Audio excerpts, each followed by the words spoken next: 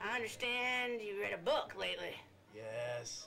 The Shining by Stephen King. It's Whoa. a terrifying story about a family's battle against an evil hotel in the mountains somewhere.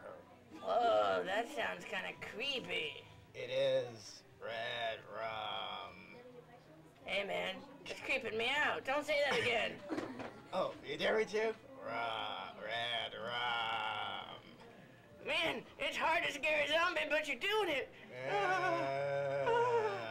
Well, what? Quick, tell me something else about the book so I'm not so scared. Okay, not recommended for children. Definitely not children. More adults or older teenagers audience.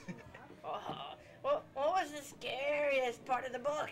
When the father tried to kill everybody. What?